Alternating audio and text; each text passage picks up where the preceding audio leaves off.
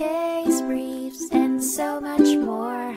LSData's got what you're looking for. In a 1855 California court case, Irwin v. Phillips, the Supreme Court of California focused on determining the priority of rights in a dispute between miners and a canal owner.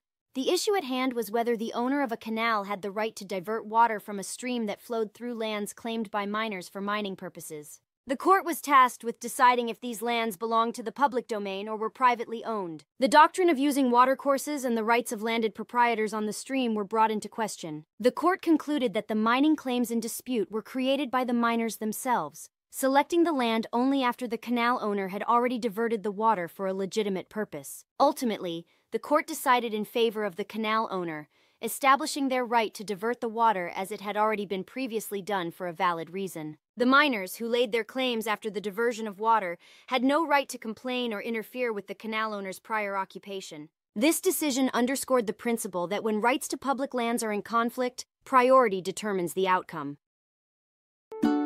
Case briefs, and so much more.